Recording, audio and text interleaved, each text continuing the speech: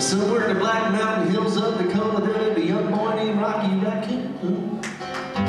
One day his woman ran off with another guy. He hit young Rocky in the eye.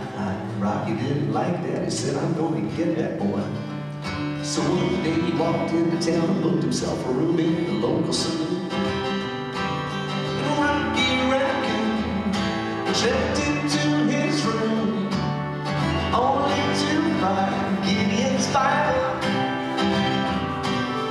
Rocky had come equipped with a gun to shoot on the legs of his rival.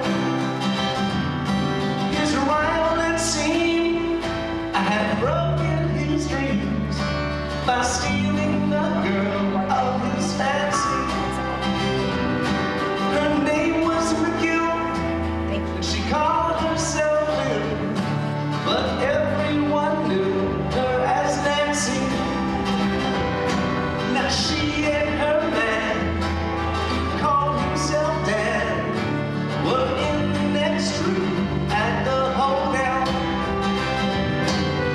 Rocky burst in and grinning a grin. He said, Danny boy, this is a showdown. But Daniel was hot, and he drew first and shot, and Rocky collapsed in the corner.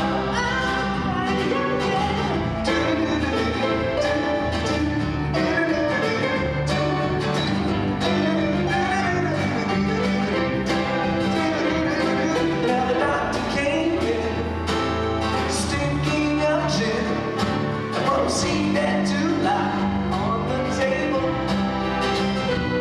He said, Rocky, you met your match.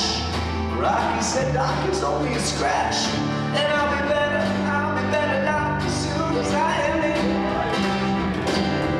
Rocky Raccoon fell back in his room, only to find Gideon's Bible.